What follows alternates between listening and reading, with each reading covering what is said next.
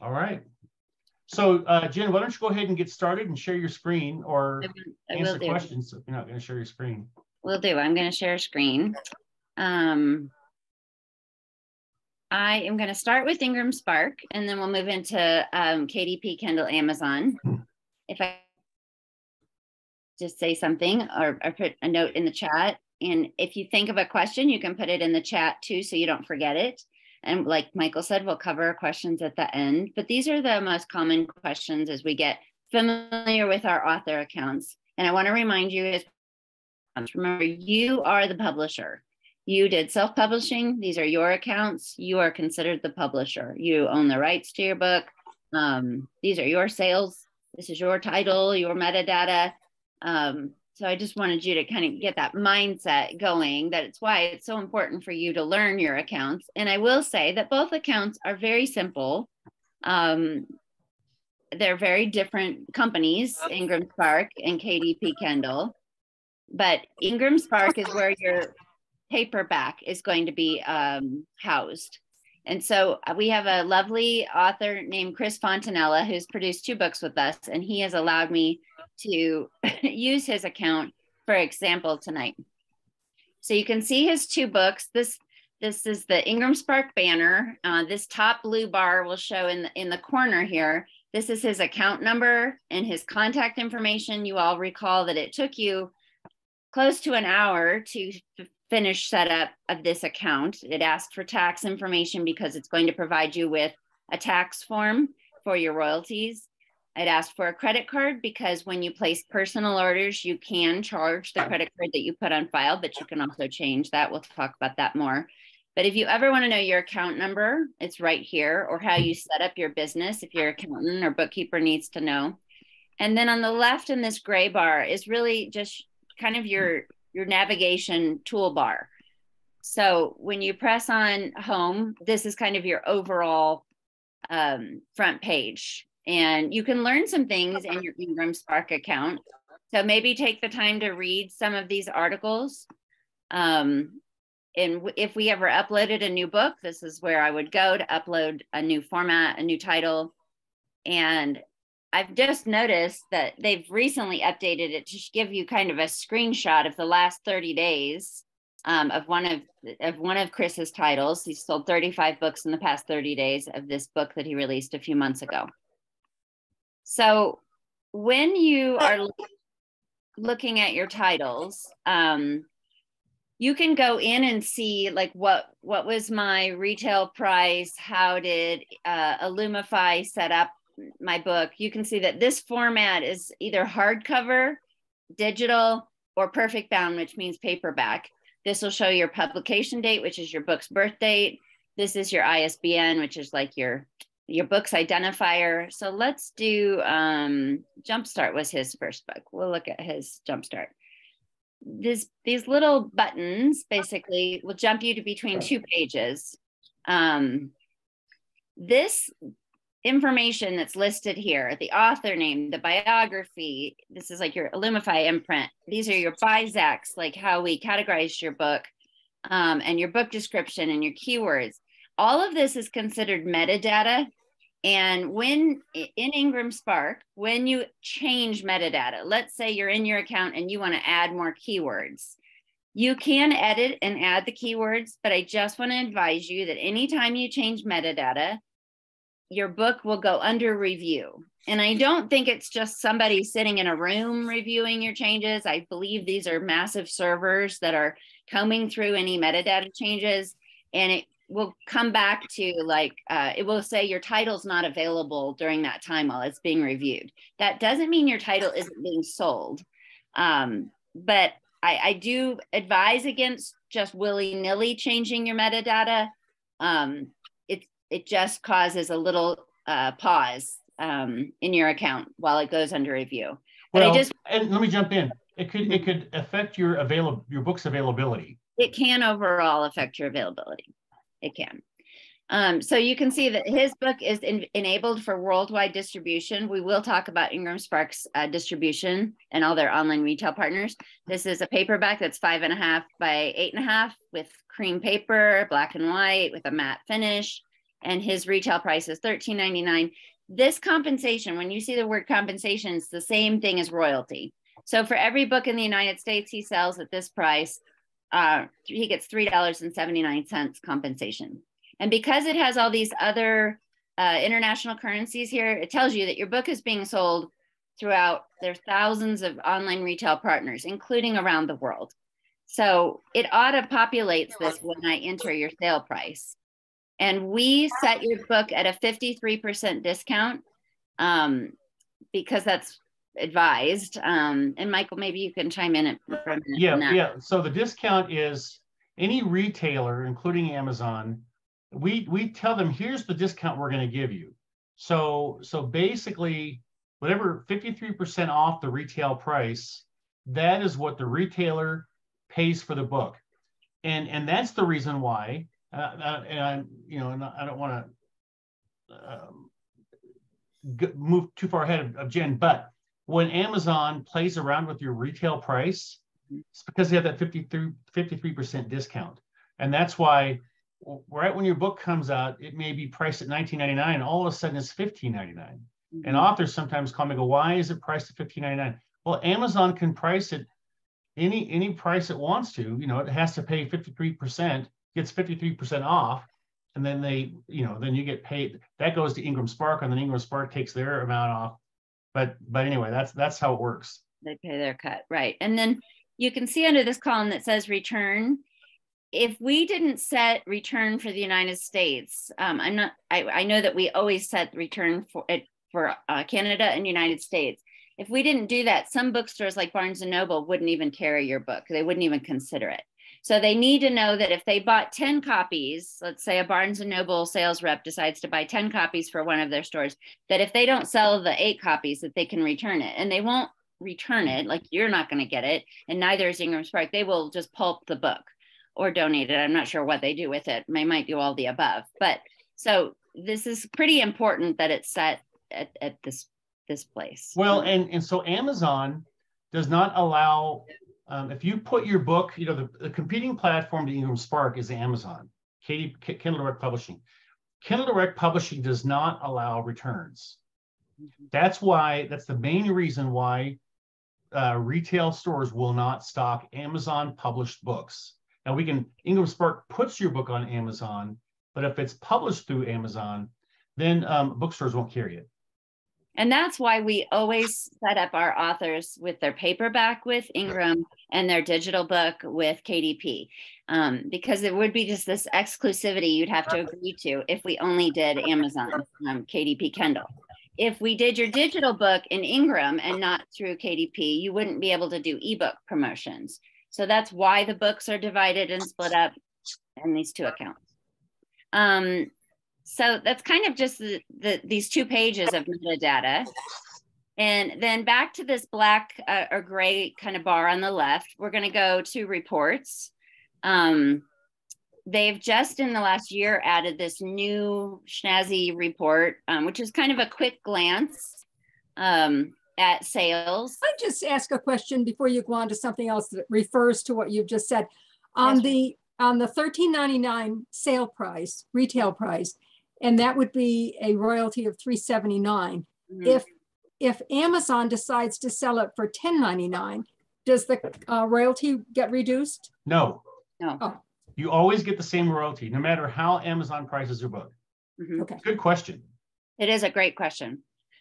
Okay, so you can see that you can, like, he's already sold some, let's see, 15 units in the last 7 days. You can change these to any time frame and do this really nice map view.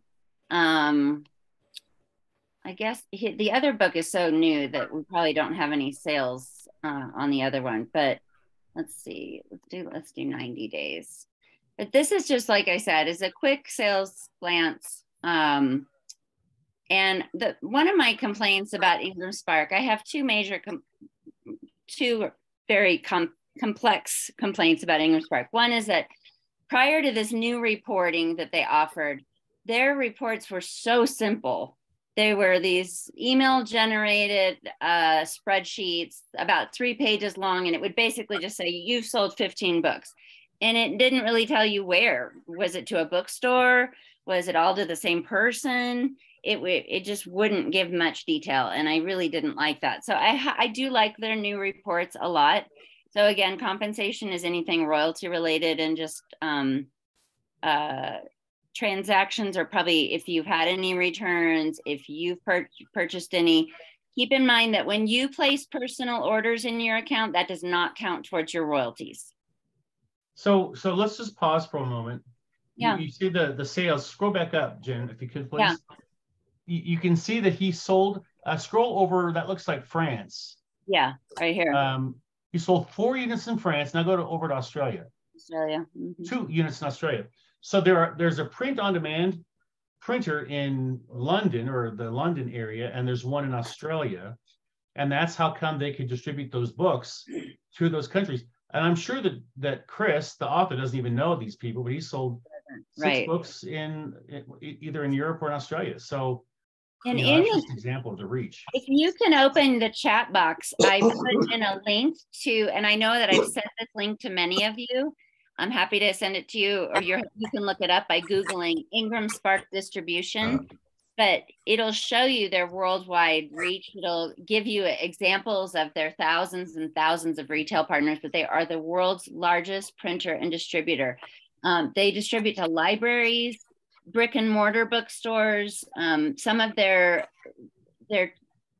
40,000 independent and chain bookstores, but some of their retail partners are Apple, Kobo, Amazon, Barnes & Noble, Bertram's, Waterstones, Booktopia, and more. So that just gives you an example. This classic report back on your left bar will again break down for you all the different ones. Since Chris doesn't have any ebooks in here, that wouldn't apply. Print would be for his paperback. Publisher compensation is for his royalties. If he had any unpaid invoices, that might be like a return, but I will tell you in the many years that I've been doing this for authors, I've only seen one author get charged for a return. And I think it was just a fluke. I think one bookstore bought maybe a case of books and returned half of them. Right. But that is a risk that you incur as an author. So just to be aware of it. These different reports, again, are not very detailed. They're usually ask you for the period that you want to check, and then it will email you the generated report. And if it were me, I would go back like a year and I would click on all the currencies. And because he has 2 ISBNs in his account, I would specify which ISBN, or I would do both, and it would probably detail that. And then I would ask for it to be emailed as a file attachment to me. So most of these reports under the classic, the screen is going to look like this. But you're also going to be emailed a monthly sales report in an Excel spreadsheet. And it's not very easy to understand. It's not. It's just one long row, yep. Not a column. And yep. so you got to keep scrolling to the right. Yep. But they will send that to you every month. They will. And they should generate tax forms for you during tax season so that you can submit to your accountant or your bookkeeper what your royalties were. So, pay taxes on that. And then on the gray black bar on the left, you'll also see orders. And because he has 2 books in here, I can just click on one and add that items to the order, or I can order from both. But in this case, I'll just act like I'm going to order this one book. And then these little gray blue bars are the buttons that help you proceed to the next screen. And there are essentially 3 screens in the order under orders. So don't be terrified that if you submit right here, update order, that you've already placed an order. You've got 2 more screens to go. So this shows you the ship to address. Let's say you have somebody that wants to buy a case of your books and they want to pay for it. You can take their credit card and order it through your account. Again, you will not be receiving royalties for orders that way, But let's say that you just want to do that for family or friends or somebody that's a nonprofit or whatever it is. So you can change that shipping address right here. When you decide how many you want to order, you can play with it. It's this order quantity box. It's the only thing you can alter. This next number is how many books will fit in one carton. But just ignore that. And let's just say you want to order 50 books. Then you would go down to the bottom and you would update the order. And it'll automatically start changing the shipping, the tax. The handling is always like $1.99. So it's interesting. They're unhappy with Chris's address because he has too many characters in his address. But typically you'll be offered right under this this line, you'll see on the left here is how would you like to print your book? And they're only offering him economy service here. Sometimes they'll offer rush service, expedited service, and they'll show you the cost breakdown for 50 books and all your options. And because it's mad about the address, it's not going to show us the different ways we can ship. But they often will offer you basic that has no tracking and no insurance. The next one would be like residential ground. There's commercial ground. There's rush. So you really have to determine how quickly do you want your books printed and how quickly do you want your books shipped? And obviously you'll pay more the faster you want them printed and the faster you want them shipped. Normally, it will take about 5 business days for them to print a regular order. So again, that's like Monday through Friday. Even though these books are print on demand and you're so used to getting a book from Amazon within a day or two, these are print on demand, but this is going to one of like their large 7 printers located around the country, and it just takes a little bit longer. And you're getting during the Christmas season, it slows down. Yes. So just think ahead, like anytime after August, if you order books, it could, and especially during the pandemic, at the beginning of the pandemic, people were having to wait 3-4 weeks. Yes. For just a regular order. Yes. So keep that on the back burner. I know we just got done with the Christmas season, but when we come back late summer, if you want to order a box of books, just keep that in mind. Okay, so now we're seeing, because I changed his address, now it's happier with me. So you can see that the printing options are for economy, express, and rush. You can see the difference, and I changed the order quantity to 10 books.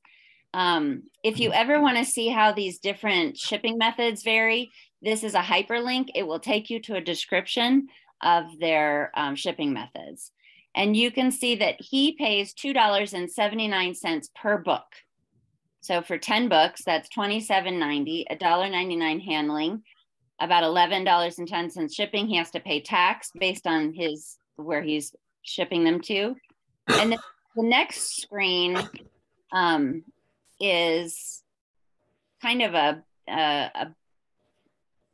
because I selected basic and basic does not have any tracking, then I have to select this agreement that I understand that they're not responsible for lost or damaged shipping.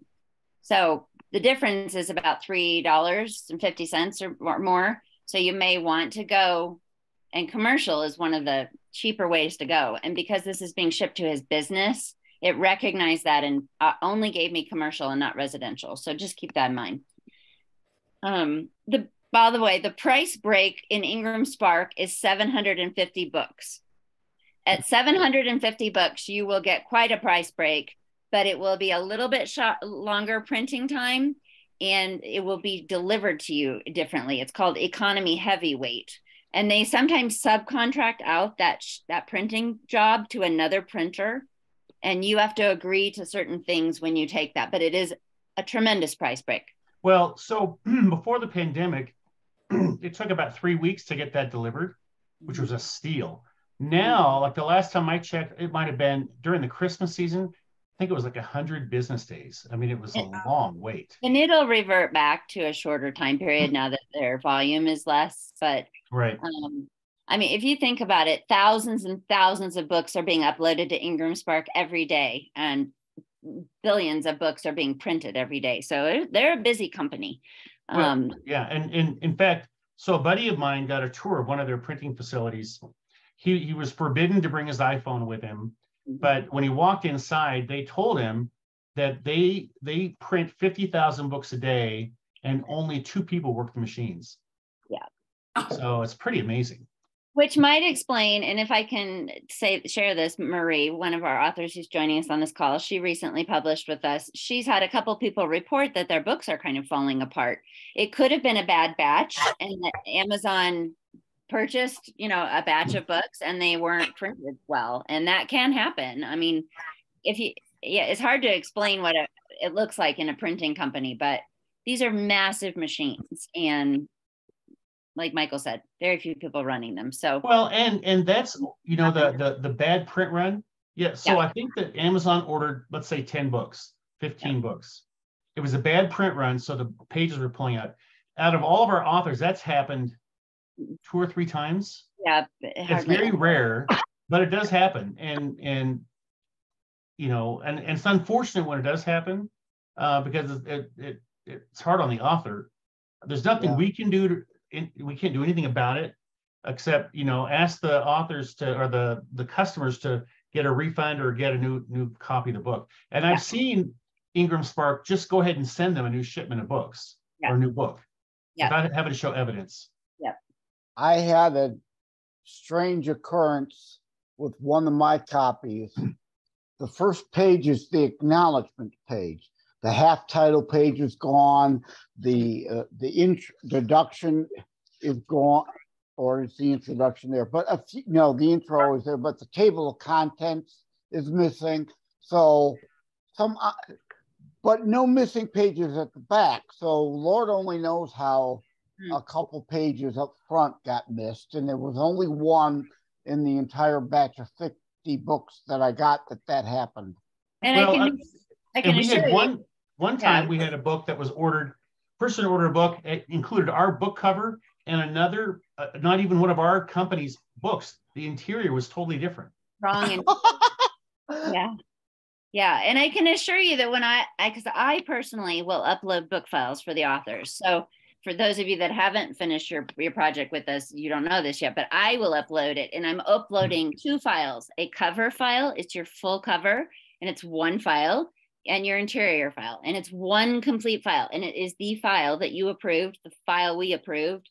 So I can guarantee you, it's not like I uploaded 30 files for the 30 pages, or it's just 2 files. So it's truly just a mishap on the printers, and it's not, I don't think it's a long range problem like for Marie. I think that was just a bad batch. So on this second page for the orders, this is kind of just a chance to review the order. And if you want to add a purchase order number for your own in bookkeeping purposes, but almost no authors I know do this. If you wanted to email the order to someone, you don't need to, because they'll automatically email you because you are the account holder, you are the author. And then on this next page, you just click, I'm ready to proceed to payment. And so this is your last page before you're submitting your order. And you can pay with the credit card you have on file, or you can pay with a new credit card. But as soon as you submit payment information, you have placed an order. So then if you ever want to come back into your account and check on the status of your order, like let's see if I know Chris has placed orders. So these are all the submitted orders. They assign an SPK number, and he placed this order on December 14th. And you can always go in and see, like this one's already shipped. This order status will be on this bottom right where my cursor is bouncing. So you can check the status of your order, and it will provide a tracking number if you select that kind of shipping method. Like I said, the basic doesn't provide a tracking number. And then I'm not really familiar with tools and resources. I have gone in on the marketing tab on that far left bar. When I pay for somebody to be in the IngramSpark catalog, and Michael can talk about the catalog if you wanted to know anything, but again, more things for you just to learn about IngramSpark here. And just stop right there for a sec. Yeah. So if you look on the right-hand side, it says pricing and calculators. Many of you, I've shown you the like the compensation calculator and or the printing and shipping calculator, that's when you can play around with different numbers. And so when I've had meetings with many of you, I've just plugged in the numbers there so that anyway, so that those are bookmarked. And just the last thing is that before, well, really right about the beginning of the pandemic in 2020, they stopped providing live chat and stopped providing phone contact. And again, they're the world's largest printer and distributor.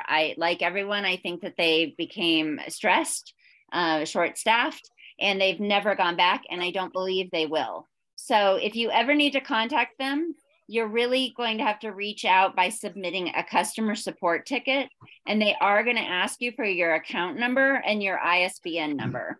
So if you're saying like, why is my book doing this? But this is also a community forum opportunity. So you could look here. And generally their contact support responses are pretty AI generated. They're not great.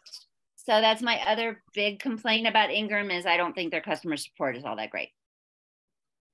Great. Okay. Can I say something? You can. Yeah, Anne. I had a couple of books come through where the black on the cover had, was just wrong. And I got in touch with them. I mean, this was back when the book came out 18 months ago. And they did replace those. I had to send them a picture of it. Yep. And then they replaced them with like no trouble. But it was all done through email and all of that. But they took care of it. And I think Anne brings up a good point. If you ever place a personal order and that shipment comes damaged or whatever, if you haven't selected that basic shipping that is not responsible for damage or loss, just remember that you're taking that risk if you select that shipping method. But take pictures, document. And then when you do go to submit a customer support ticket, you want your account number and the ISBN number. And you want to include, you can attach pictures of that damaged shipment. Okay. So again, in the chat, I put in a link to how does IngramSpark distribute? And I know that was a lot of information. This might be a good time to ask questions about IngramSpark, and then we can move on to KDP Kindle. Or other things. Or other things, yeah. Anybody have any questions? Oh my goodness. Good. Well, I have a question. Listening. So when IngramSpark shows you the number of books sold, right, and then your compensation and stuff, is that the total number of books they've printed, or is that the ones you're getting royalties off of? You understand what I'm saying?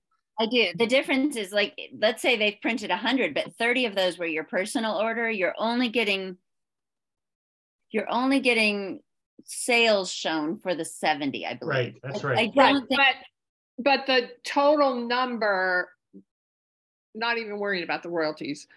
Like if it says there's been 1,000 books printed, does that include the ones you've personally bought? I don't think so, because I think it's referring to it as sales. Okay, that's what I thought. Okay, so that's good news. Yours are not sales. Yours are orders. Right. I think it would refer, the wording of it would be that orders would relate to something that you did internally. Thank sales you. Outside of you. Sure. Okay. Anybody else want to give time?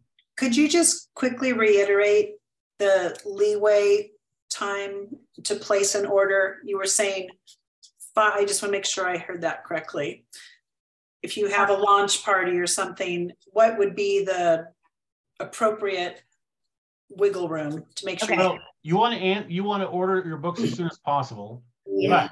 But apart from the Christmas season, usually you can order books and you will have them in 1 week, just under normal conditions, which is actually pretty amazing that they can print the books and mail them, and it's just economy service. But I would always err on the side of being conservative. Right. I would always be as preemptive as you can be, give as much time. But it does say can take 5 business days. Again, that's not including weekends for plus the printing, and then another 1 to 6 shipping, depending on the shipping method that you've selected. Yeah. And you will pay if you need faster shipping and faster printing. So those are options. But now, Vera, Brennan asked a question: how many need to be ordered to receive a discount? And basically, it all depends on the number of books. The more books you order, the better the discount. Now, the difference between 1,000 and 2,000 books isn't as great as it is like 1 book to 10 books. But 1 book may cost you $10 to print and ship, and you order 10 books, and your cost per book is going to be half that amount, or 3/4 that amount. So. And again, Vera, the price break in IngramSpark is 750 books. And you for the significant, at that point, they drop it by 1/3. But it's a graduated thing, you know, but at 750 is when you get the really serious discount. And is that scale in that price calculator? Just to see? No, you just plug in the numbers and you just plug. There's no like visual scale, like no. Okay. And how we found this, I spent a morning just playing around on the printing and shipping thing until I found out it's right here at 750 where the big price jump, you know, happens, of the cost jump. And for those authors that already have the title already uploaded in your account, play with that screen. You haven't made any order, you haven't paid anything. You can change that screen 100 times as long as, you know, to show you the differences, and you haven't, you know, ordered till you proceed to the next 2 screens. So, okay. Is everyone looking at Kindle Direct Publishing now? Is that what's being shared? Okay, excellent. So again, we're in Chris's KDP account because he was gracious enough to let us. When you log in, this is usually the dashboard, the bookshelf, as they call it. I really like how user-friendly the KDP Kindle account is, and as opposed to IngramSpark, their customer service at Kindle is very fast, and they almost always offer a variety of ways to get in touch, depending on the issue. So let's say, for example, and up here at the very top of the screen, it'll give your account information. It'll ask what language you want it. And then help is the button that will lead you to customer support. And they have a lot of help topics and provide you a lot of articles that may answer your question before you even go to customer service. But at the very bottom, it'll say, you can't find help in your answer in our help pages, then contact us.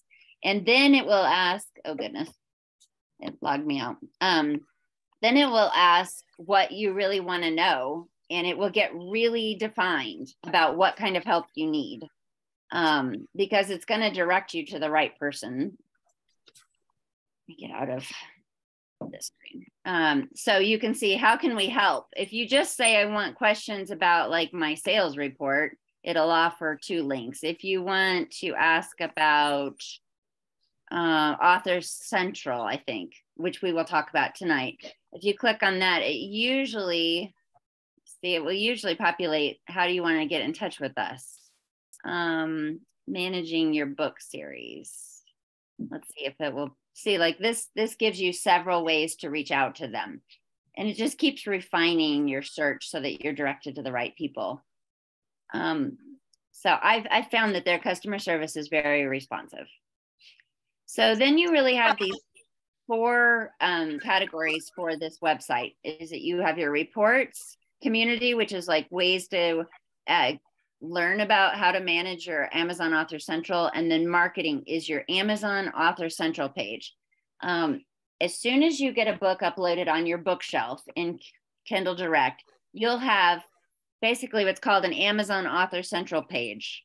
And I've put in the chat box a really good article from Reedsy about how you can bolster your Amazon Author Central page. You can upload your author photo, you can upload a bio. I think you're allowed 1 review that you can upload yourself, because as you might know, Amazon's really particular about, it has to be a verified purchaser, but I think you can put in 1 review in your Amazon Author Central page. And it's really easy. And I encourage you to manage your own author central page. I've had a lot of authors ask me to do it, and it really is for you to manage. Like Chris was one of the authors that asked me to upload his photo, but it's so simple. I'll even show you. All you do is edit profile and you add your picture. Yeah. I have noticed, actually, you can input at your book dozens of reviews, as long as it's whatever 10,000 characters or 14,000 limit under the editorial reviews. You just, whatever you want to call an editorial review, you could put it in, put some dashes, put some more, put some dashes, put another. Good. Okay. And I've never noticed this before, but you can see how your author page looks in different countries and different languages. That's very cool.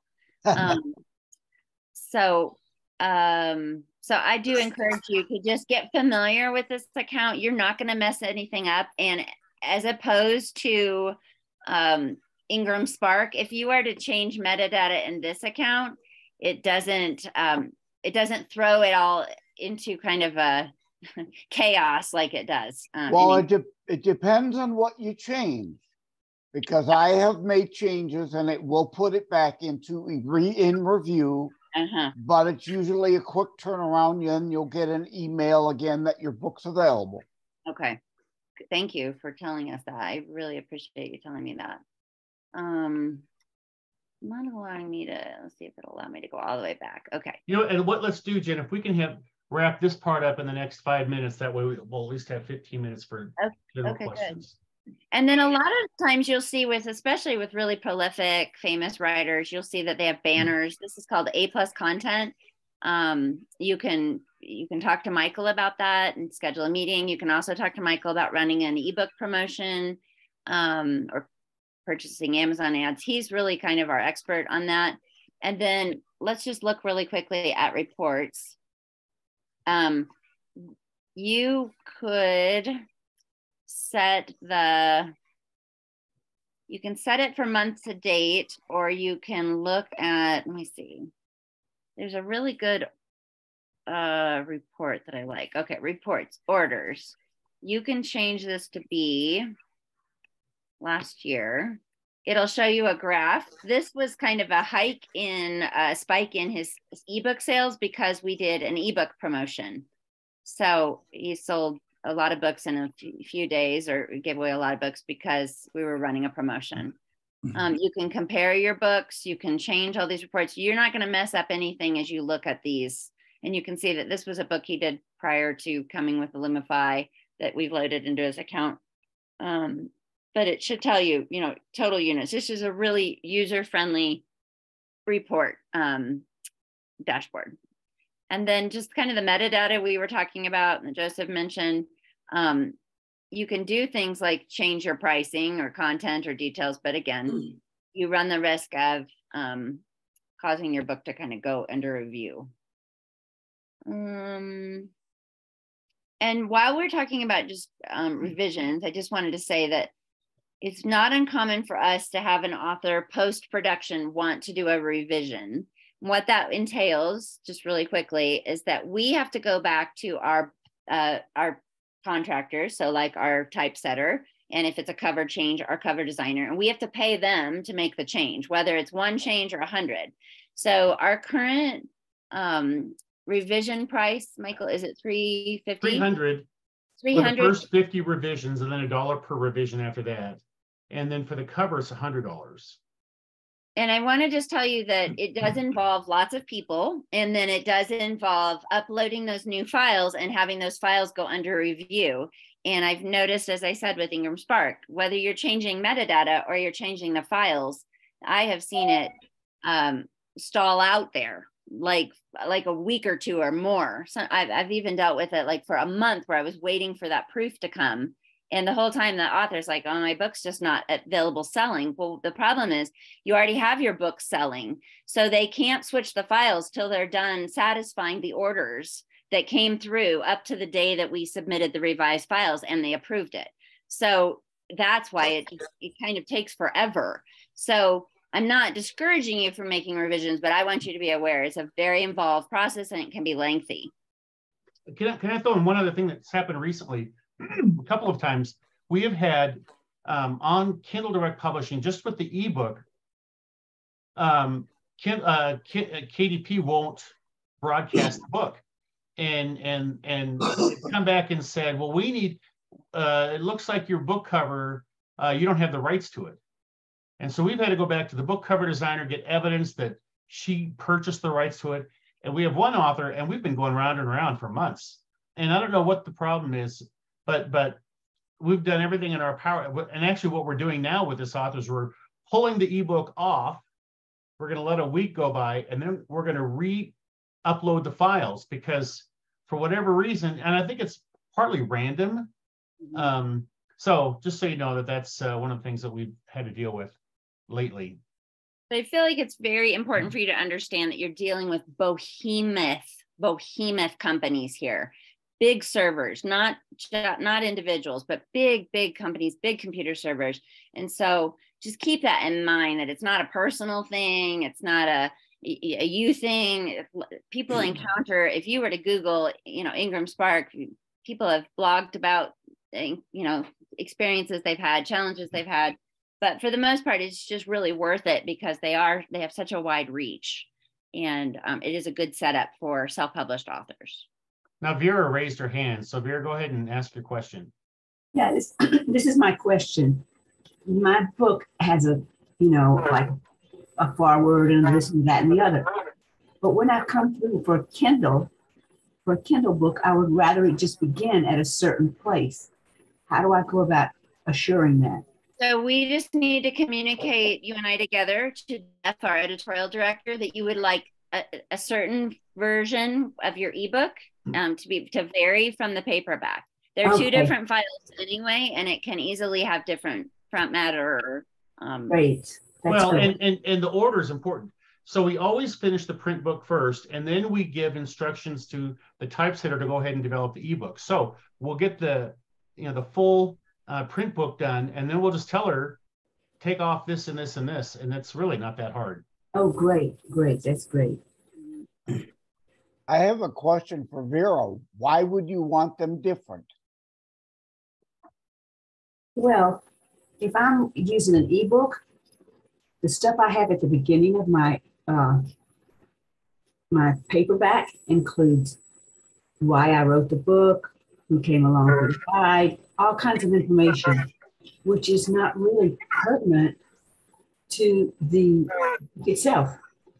So when I'm just wanting to read it for what it's pertinent about, I can start at a certain place. Yeah, I guess I'm still confused because I wrote an introduction in my book, and I don't understand why there would be any reason why I would want to leave any words of my physical book out of my Kindle. Otherwise, they're not getting the same book. Well, I understand what you're saying, but the fact is, this particular book, has a particular purpose. And all the stuff about the forward and the acknowledgments and so forth and so on, that may not be pertinent to the reader at all, because of my target audience, I think, is just after what the book itself has got to say. Well, we will honor, whatever the author wants to do. So if that's what you want to do, well, that's what we'll do. It might help Joseph to know that Vera's book is a devotional for 20-somethings. So yeah. Yeah, well, like in my latest, How to Write a Book and Get It Published, Hints, Tips, and Techniques, right? I mean, several times I make that point. Certain sections may not relate to your book, whether you have a foreword or an afterword and about the author or about the book section. But I never dreamed that someone may want it in the physical, but not the virtual like this, or I'd made a comment. But yeah, it all depends on the content of your book. Right, and your target audience, who your target audience is. Yeah, fiction, nonfiction, technical, not everything applies exactly. So let's keep it moving on. Jen, Marie, a you've quick- got a question. You have your hand up. Real quickly, I'm going to show what a novice I am here, but what is a launch party? And am I too late? Oh, Michael, do you want to take that question? So a launch party is basically a party to celebrate the launch of your book. And it's, I know it sounds simple, but that's, you know, your book came out not that long ago. I don't think it's too late to throw a launch party. Yeah. You know, you contact all your friends, sometimes you do it at your house. You know, we've had, you know, we have an event center where Illumify is located. So we've had a few launch parties at the Illumify Event Center. Some people choose a tap house or a library or a bookstore, and you invite everybody you can, and you're just celebrating it. The format of the launch party, the way we usually do it, is oftentimes I like to go to the launch party of our authors, and I'll play the MC, and I welcome everybody. I talk about how hard it is to write a book, because all of you know how hard it is to write a book. Not everybody's nodding. Yeah. And then I turn it over to the author, and the author thanks everybody, thanks whoever was a part of the process, and then oftentimes they'll read excerpts. I always recommend, you know, don't read a 10-minute excerpt. Read like two or three minute excerpts, and then you open it up for questions. And it's amazing, every time I've been at one of these launch parties, people ask questions. They're curious, and we've had some really good back and forths with the question and answer. And then after that, then you tell everybody I'm selling books, and you have a person there who's going to take the money so that you can focus on talking to the people standing in line, and you autograph the book. And you know, and usually the formal part of the launch party is going to be 20 to 30 minutes at the most, and you serve refreshments or whatever, and everybody's happy. That's just social. Yep. And then just a little tidbit, just a little parenthetical thing. I grew up in a little itty bitty town in Vermont, and connected with somebody there. And he's an editor and a writer, and asked about my book. And I mentioned Illumify, and he sang the praises of Jeff Stone. Apparently he worked with Jeff Stone's father, and just was really impressed with Illumify. Well, there was a pastor in Vermont, and we published, I think, 3 of his books. This was like 4 years ago, and really kind man. So that's so interesting. Jeff grew up in the publishing world. His dad was in publishing, so I think. And he said he knew the dad as well. Yeah. That is so interesting. That is interesting. Jamie, you had a question. Oh, Jen, you had mentioned you were putting things in the chat, and I'm not seeing anything except Vera's comment. Is everyone else seeing things you said you've been posting? No, Jane, No, you're right, Jamie. There's nothing in the chat. So I just want to make sure. I was looking for things. I thought I was in the right place. Jen may have accidentally sent something in chat directly to someone else and forgot to put it says to everyone. To the address to everyone, does it? Anyway, I wasn't sure what you were posting. Thank you. And just a real quick thing on the launch parties. I've done several launch parties, and it's really fun to do kind of giveaways and make it fun and interactive too. Everyone that's kind of a fun way to get people to come as well. And and you're right. And there's a difference between a book signing and a book launch party. Yeah. Book signings are terrifying. Yeah. And I did one at Mardell Christian Bookstore in 2008, and I'm telling everybody about it. And my book Strange Fire, Holy Fire came out. 4 people showed up. Yeah. And I was there for 2 hours, and I'm looking at people coming to the bookstore. Book launch party is totally different. And yeah, much more fun. A bunch of those. So, it's a lot more fun than a party than a signing. Oh man. I think somebody did a launch party, like a pre-printing, I don't know, before the book was out. So how do you do that if you don't have a book yet? You can have a launch party and say, you can do a really creative thing, and Karen is a wonderful person to talk to. Both Karen and Lisa, because they're published authors, they've both thrown great parties, and they're so creative that you can have these really great bookmarks printed for very little and get them away with like a QR code on it. It has a sample chapter. There's so many cool things you can do without the book. Okay. Let me build on that. So if you have your pub date that's like a month or two out, pub date meaning the date, the birthday of your book, when the book is released. And so you can sell books pre-sale before then, but also because it's your account, you can order copies of your book before they go on sale.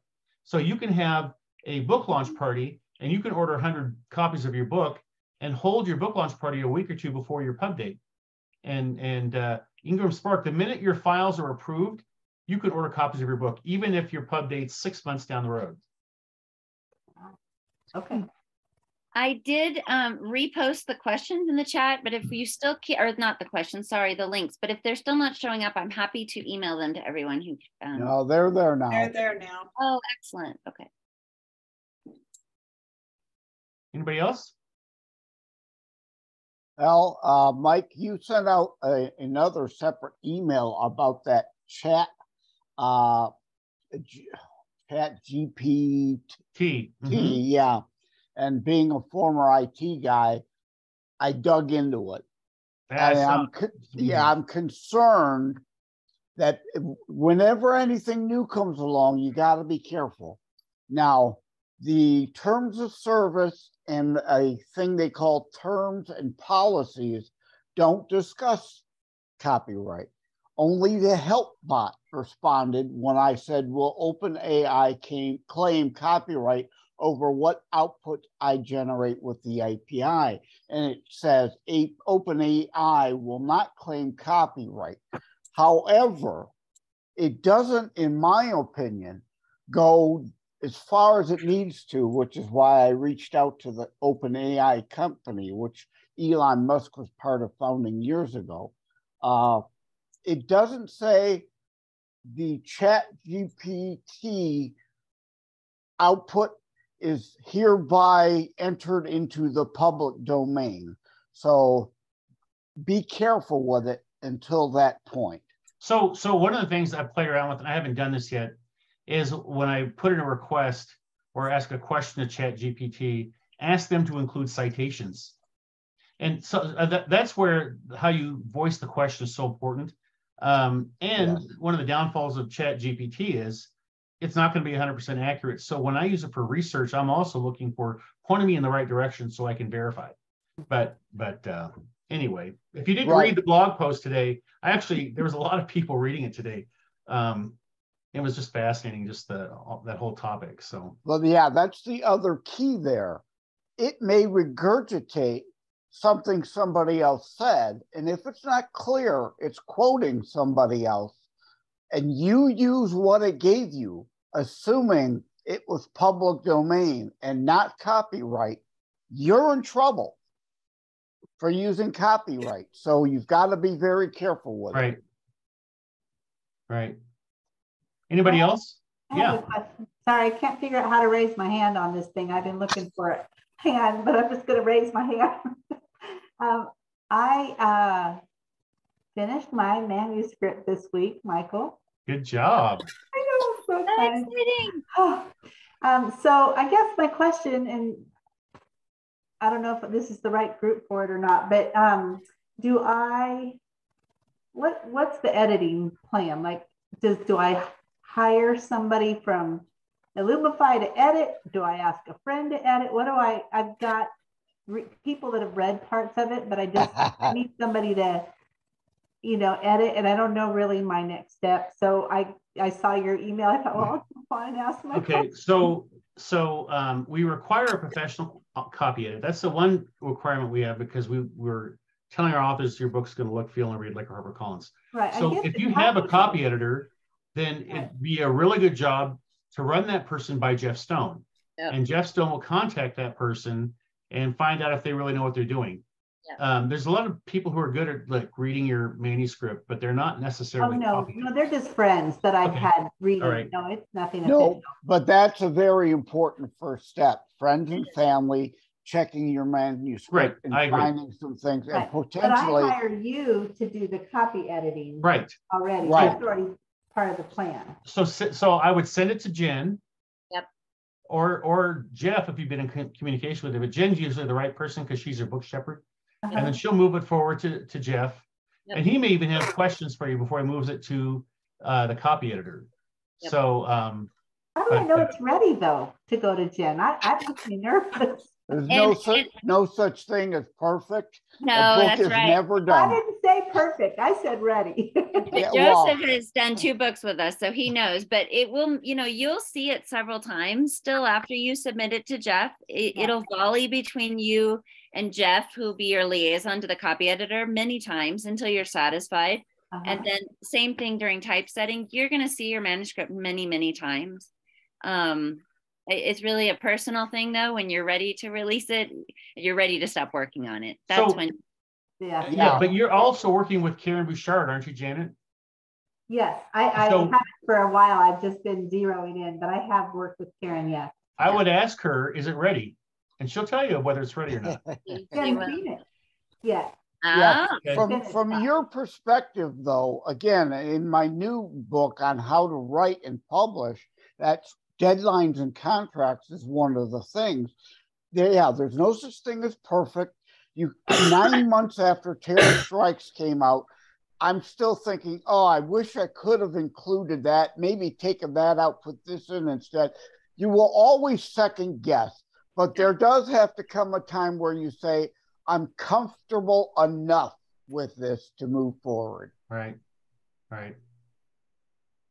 Anne, did you have a question? I did. Yeah, I'm unmuted.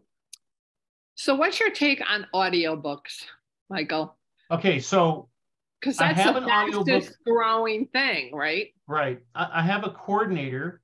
When people ask me about audiobooks and I nudge them her direction, I haven't made a big deal about it yet because I haven't been convinced that people are going to recoup their investment. Because an audiobook's going to run you $4,000 or $5,000.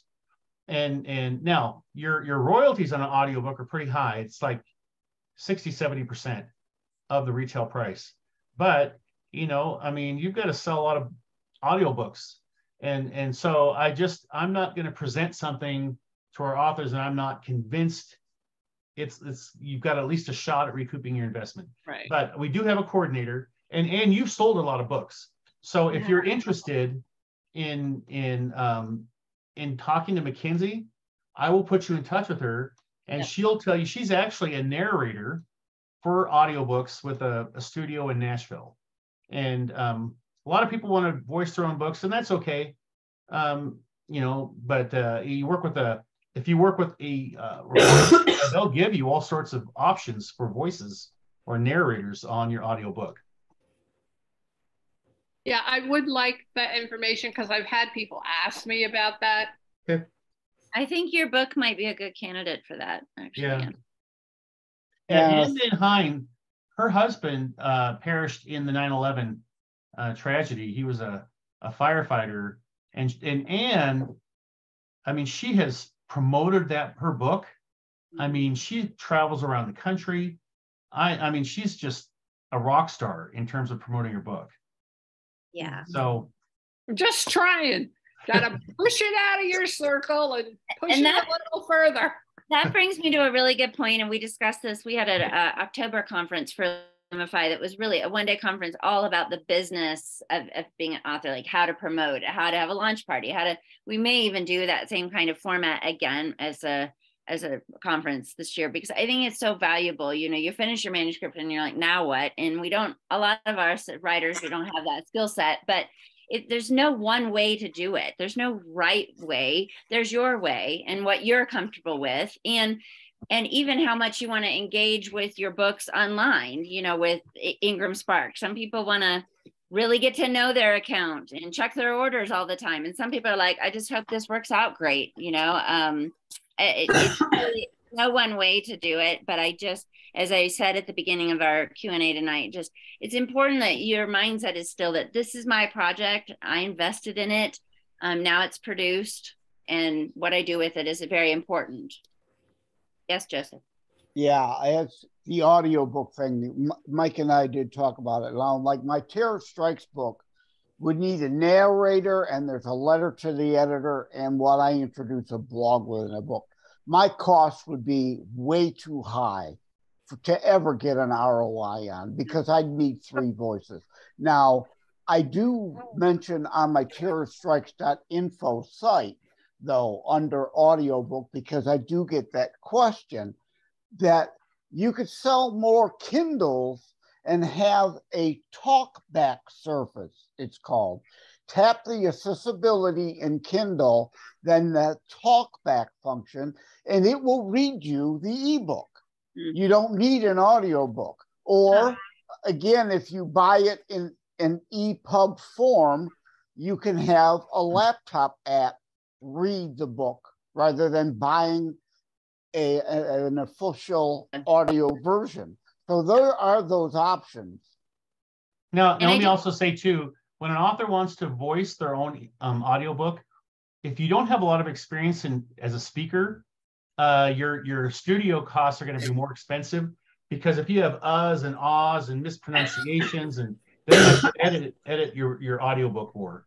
So that's where, when you get a professional, it's going to be smoother, and the editing, at least part, is not going to be as expensive. Yeah, fortunately today, again, to go back to AI and tech, I was just talking with Don McCauley the other day of the Author Show to do an interview for my second book, and we got off on that talk about audiobooks there also, because he works with some audio files, obviously dealing with the interviews. So there is software out there that is smart enough, but generally not something you and I are going to be able to buy. But if you go through the right professional, it can transcribe, automatically find the ums, the ahs, the like, and you knows, that if they don't belong there, cut them. So let's take 1 or 2 more questions. Anybody who hasn't asked anything? Yes, Ruth. Just a quick nuts and bolts question. If you wanted to order 100 books, say, and am I right in understanding that if you have them shipped basic, if something is wrong, like that cover has black on it or something, you have no recourse. And so that's a good question, Ruth, because that really is more of a printing issue and not a shipping issue.